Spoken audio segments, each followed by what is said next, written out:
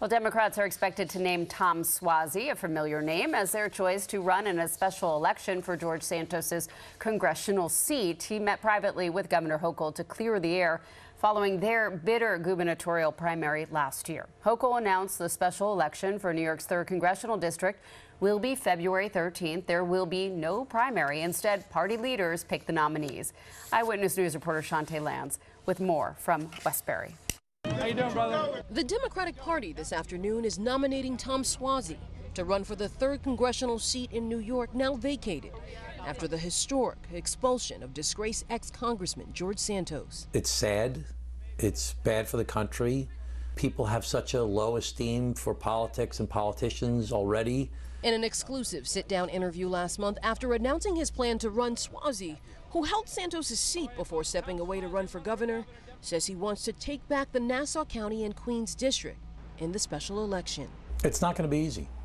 I'm going to run on the things that I've accomplished for the people of my district in the past and the things that I want to do in the future to address the concerns that they have. Suozzi previously held the congressional seat for 6 years.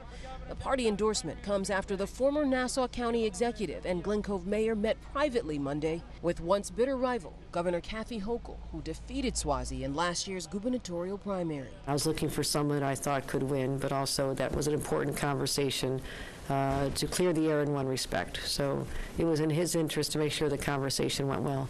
Hochul says Suozzi apologized for criticizing her family ethics during last year's campaign. The special election is a high-stakes contest because Republicans hold a narrow 8-seat margin in the U.S. House. Republicans are interviewing more than 25 candidates, mostly from Long Island, 1 or 2 from Queens.